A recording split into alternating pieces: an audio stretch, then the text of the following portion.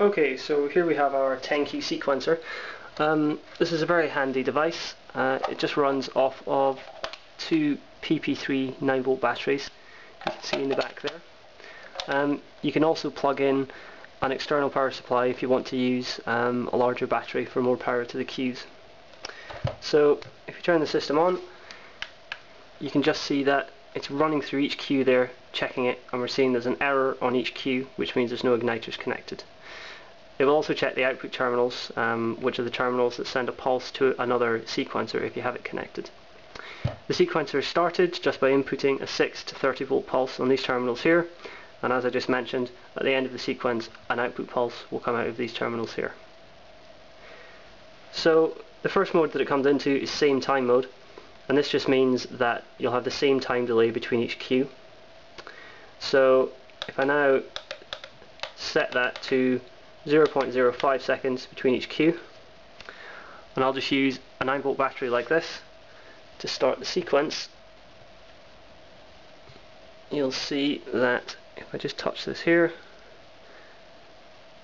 there's a sequence running through that with 0.05 seconds between each cue. So if I now clear this, and I put it into all fire mode, and all fire just means that every cue will fire when the system sees a voltage pulse. So again, if I just give it the pulse, you can see there that each time I touch the terminals, all the cues are firing. So I'll just clear this mode, and the final way it can operate is with different time delays between each cue.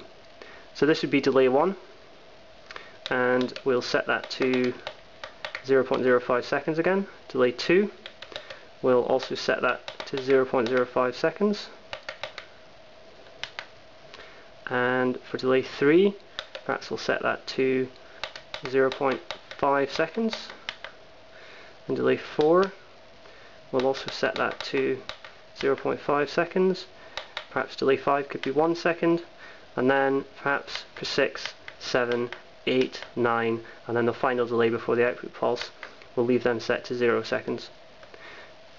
So you can see now that it's locked into different time mode.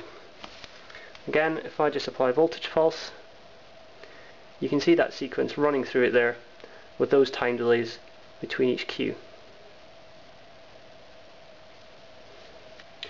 Okay, so here's another example showing you with the sequencers connected together. So if I just turn them on, like so, you can see that they're just counting through the cues now to check if there's any igniters connected, and obviously there's not, so you're going to see an error on each cue. Right, there we go. So I've got different time delays set into sequencer 1, different time delays set into sequencer 2, and then just the same time delay between each cue set into sequencer 3.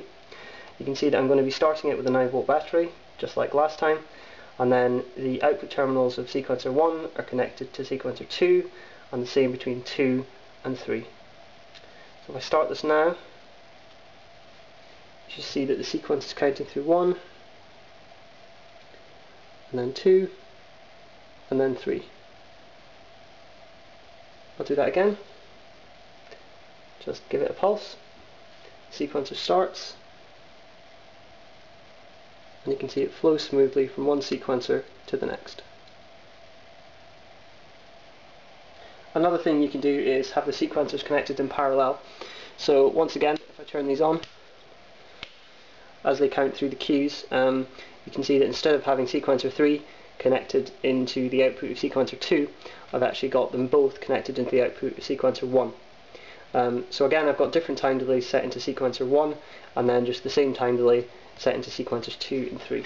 This is just an example. So if I start the sequence, you can see it's counting through sequencer 1, and then the sequence on 2 and 3 will start at the same time and flow through. So I will do this again. You can see there the sequence is flowing through 2 and 3. So the final thing that I can show you is that there's no reason at all why you can't connect another firing system, such as our 20Q waterproof one here, into the input of the sequencer. So all I've done here is just connected Q20 into the input of the first one, and then the other two are in parallel off the end of the first sequencer. they're all set up with a delay of 0.3 seconds between each cue. So if I just press Q20 now on the firing system remote control, you can see that that starts the sequencer running, and it runs smoothly through the other two units.